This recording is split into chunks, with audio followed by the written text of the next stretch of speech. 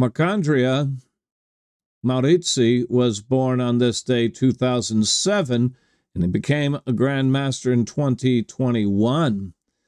So a young man and already a Grandmaster, the youngest French player ever to become a Grandmaster, beating Etienne Bacrot by a couple of months. And Bacrot's record for youngest French Grandmaster lasted for over 2 decades, 24 years, I believe, since Bacrot established that record. And then it was broken here.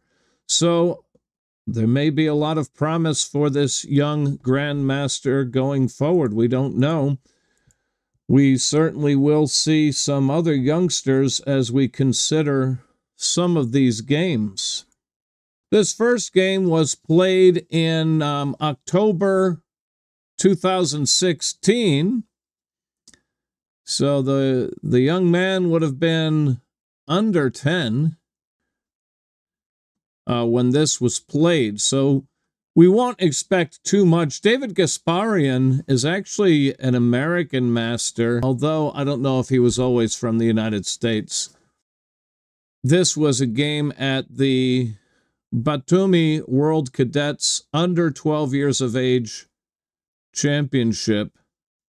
Batumi in the Republic of Georgia. And Gasparyan, with birds opening, played pawn to f4. d5 is the Dutch variation. e3.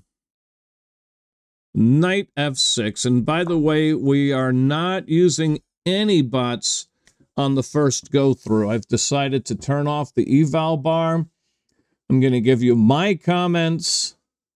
Then we'll run it through the analysis and see how accurate the players were and how accurate I was in my commentary.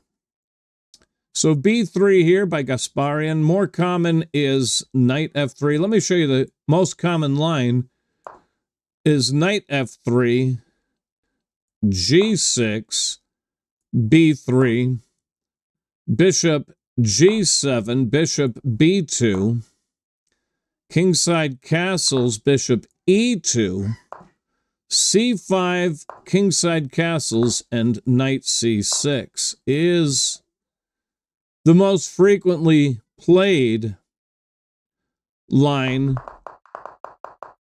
Instead, Gasparyan with pawn b3 right away. All right, bishop f5 here. c5 is the more frequently played move. But bishop f5, bishop b2, and queen's knight to d7. And here, more frequent is e6. But queen's knight to d7, knight f3, now pawn e6, bishop e2, and you still see the same basic theme regardless of the move order. Bishop d6 here. h6 is slightly more popular here, but Marc'Andria with bishop d6. Gasparyan castles, now h6, and knight c3. Now, knight e5 is played more often in this position. But Gasparyan with knight c3. c6, keeping the knight off of b5. And knight d4 is a novelty, and it has not been played since. Bishop d3 had been played a number of times. Knight d4 unique to this game alone.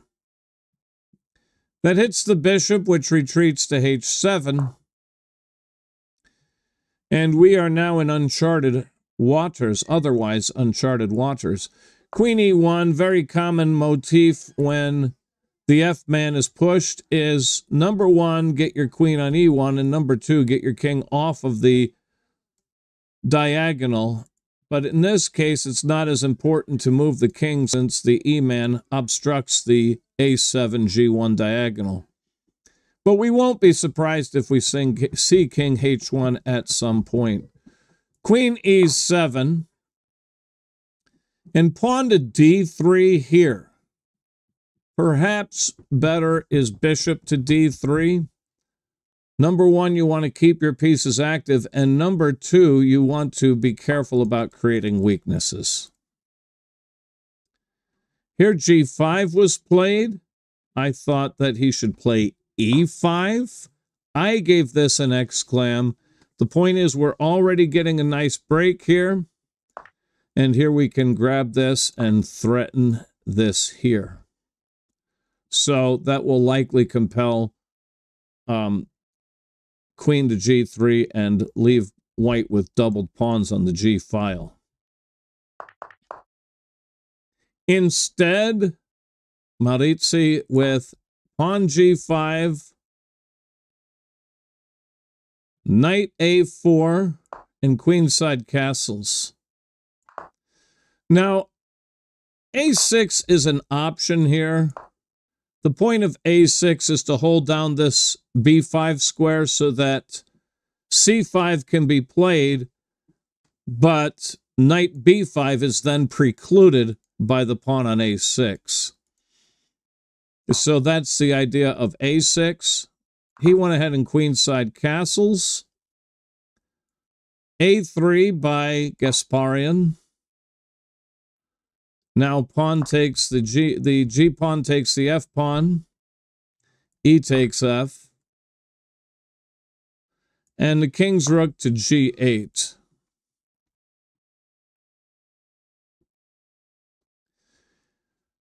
White played queen to C3, not what we usually see with this kind of a setup. As I mentioned earlier, the usual idea of queen E1 is to come in this direction, and certainly queen H4 would be a reasonable alternate right here. But queen C3 was Gasparyan's choice. Now pawn E5. But with this queen here, I'd prefer to get the king to B8 myself. Pawn E5 by Maurizzi. And the point now is the knight can take here. He did not. He played knight to B5, exploiting this pin, but not in a very effective way. I gave this a double question mark. All annotations are my own, by the way. My idea here was knight takes the pawn, opening this line to the king. And I don't think white has a thing to worry about with this sacrifice, because after pawn takes, queen takes, well, first of all, you're at least getting 2 pawns for your knight. Secondly, your opponent's king is standing out in the open in the emperor's new clothes. King to B8 would have to be played here, and you could continue with queen B5 check, forcing the king to the corner. And you can even just harass the king a little bit if you so desire. And if worse comes to worse, you can force a repetition and go home with a quick half point. Knight B5 is, in my mind, a blunder and a missed chance to just go home early. But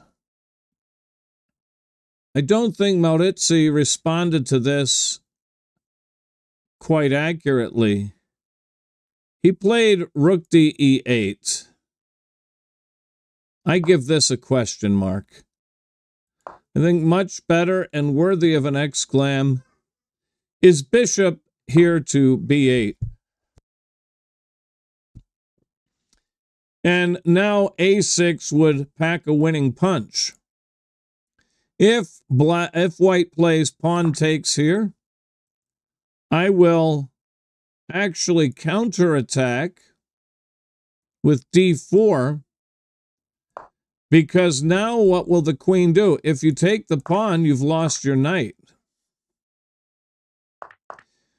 And on the other hand, if you take the pawn with your knight,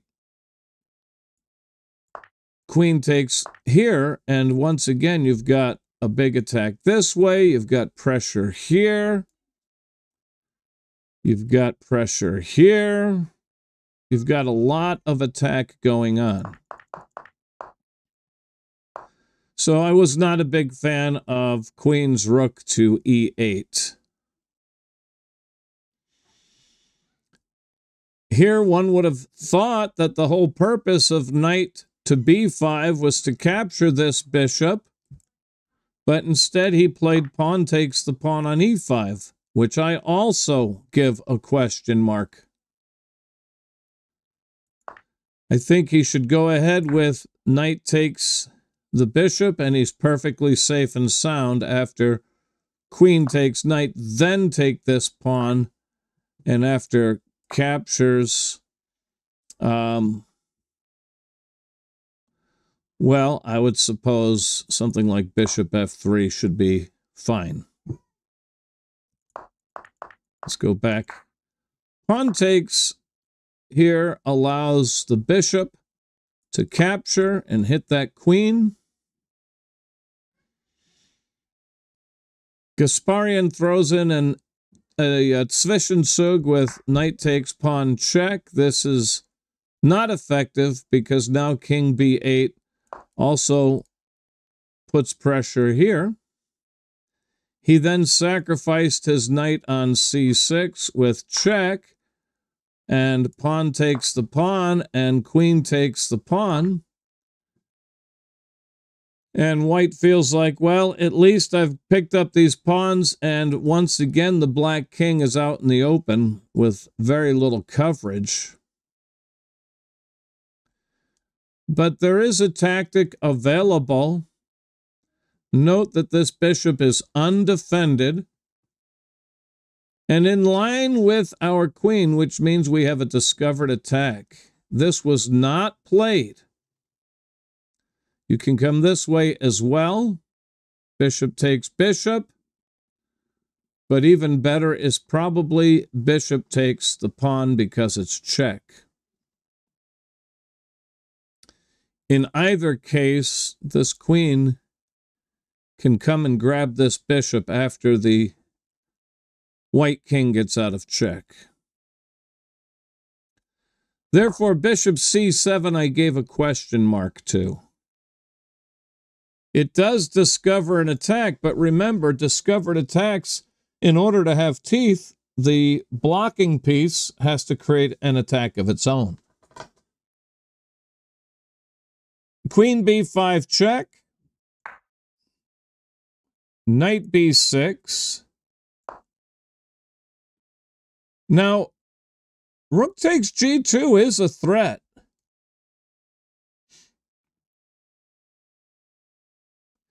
But after knight takes knight here, that's a self-mate. We'll show that in a moment. Let me point out that rook takes knight is also a self-mate because we're playing rook takes g2, to which I gave a double exclam, the point being, after king takes, queen takes, bishop check, you can block with your rook, but my rook's coming over with check, and before long, it will be checkmate.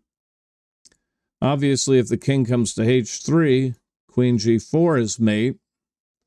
And if the king comes to h1, we are going to play, let's show this line. We're not going to quite take the rook yet.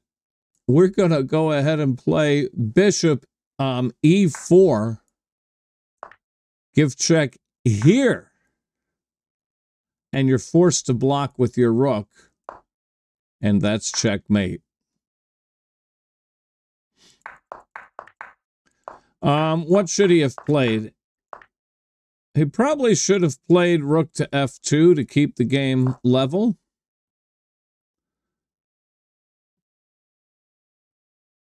That would be my recommendation. And black can save his knight by moving it to d7.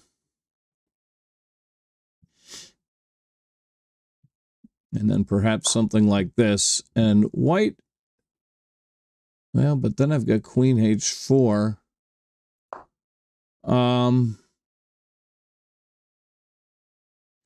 Yeah, you can't play bishop f3 there. You better get out of this rook's line of fire. Is probably best. Okay, let's go back. Knight takes knight is a self-mate with the same technique that I showed, just some pieces on slightly different squares. And rook takes g2. Once again, I'm giving a double exclam after king takes rook, queen takes bishop check. It's pretty much the same thing that I showed after rook takes knight. It's just different.